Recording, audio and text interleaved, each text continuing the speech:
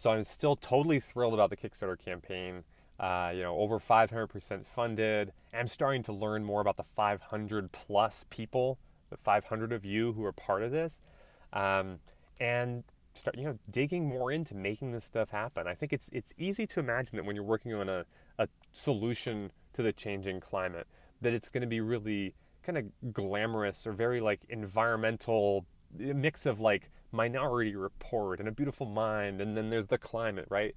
And the reality is, so much of this comes back to the things I'm doing, or chasing down DHL and learning about international shipments from Switzerland to Canada to the United States for carbon dioxide, learning about printer paper sizing and scaling. So this past week for the negative bracelet, we sent out 500 plus sizing sheets. It's just a PDF, but enabling people to be able to figure out their wrist size if they don't have a tape measure at home, and something you can print that then you know what the size is, right? How is that related to climate action? Well, it's to figure out, the size of your wrist so you can have the negative bracelet. You can start climate conversations with other people and to be a part of taking carbon out of the air.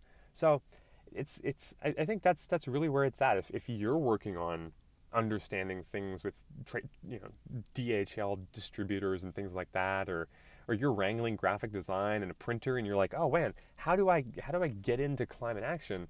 The truth is, it's the same skills, but you're just going to be applying them to the climate, or you're going to be applying them to some sort of solution.